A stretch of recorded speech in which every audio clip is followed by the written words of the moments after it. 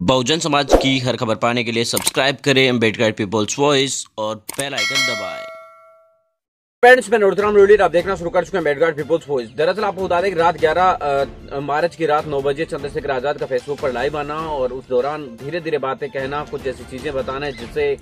कई चीजें हैं वो अंदरूनी तौर से जो छुपी हुई है वो कहीं बाहर तो नजर आ रही नहीं है, और कई सारी ऐसी बातें हैं जो अंदरूनी छुपी रह गई है, कुछ चीजें ऐसी है जो बाहर आ गई है। लेकिन आपको बता दें कि जो चीज सबसे बड़ी थी वो ये बात कि चंद्रशेखर आजाद बड़ी रैली करेंगे या नहीं करेंगे, लेकिन उन्होंने इस बात का खुलासा कर दिया कि वो रैली नहीं कर रहे हैं। लेकिन अब आपको बता दें कि पिछले 2 दिनों से सोशल मीडिया पर इस चीज का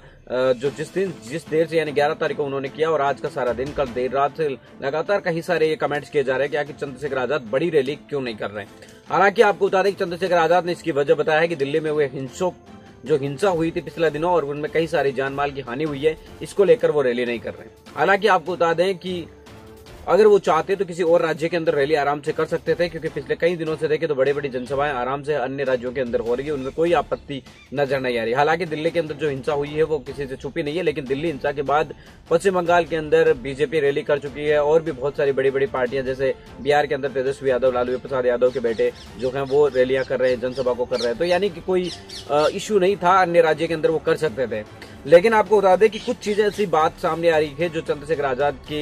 अनुसार तो नहीं, बल्कि जो भीम आर्मी के समर्थक है या लोग जो बता रहे हैं या राजनीतिक विश्लेषक वो जानकारी बता रहे हैं कि मान्यवर साहब काशीराम जी की जयंती है, इस वजह से चंद्रशेखर आजाद इस दिन बड़ी रैली नहीं करना चाहते। इसका कारण ये है कि मान्यवर साहब काशीराम जी की जयंती पिछले 2-3 साल से अलग अलग जगहों पर मनाई जाने लगी है। खासतौर से बीएसपी जो उत्तर प्रदेश के अंदर बहुजन समाज पार्टी है, वो भी इन बीएसपी सुप्रीमो मायावती जी के निर्देश के बाद बड़ी संख्या के अंदर लोगों को लाने ले जाने की जिम्मेदारी भी सौंपी गई है। यानी कि मायावती जी बड़ी जिम्मेदारी के साथ हर जिले के अंदर बहुजन समाज पार्टी के संस्थापक मान्यवर साहब काशीराम जी की जयंती मनाएगी, तो लोगों का बंटवारा होगा, लोग ज्यादा संख्या के अंदर भीम आर्मी की रैली में नहीं पहुंच पाएंगे। दूसरी बात ये समझ में आ रही है कि चंद्रशेखर आजाद ये कह रहे हैं कि उत्तर प्रदेश या दिल्ली उनका गढ़ माना जाता रहा, अगर इन दोनों ही जगहों पर करते तो दिल्ली पुलिस उनको, दोनों जगहों पर पुलिस है, उनको परमिशन नहीं, आसानी से परमिशन नहीं देती, और पुलिस अगर परमिशन दे भी देती तो फिर उनको जो लोग उनके बाहर के राज्यों से आते हैं उनको बाहर ही रोक दिया जाता, कार्यक्रम स्थल तक पहुंचने नहीं दिया था। इसलिए सबसे बड़ी बात यह समझ में आ रही है कि चंद्रशेखर आजाद इस बात से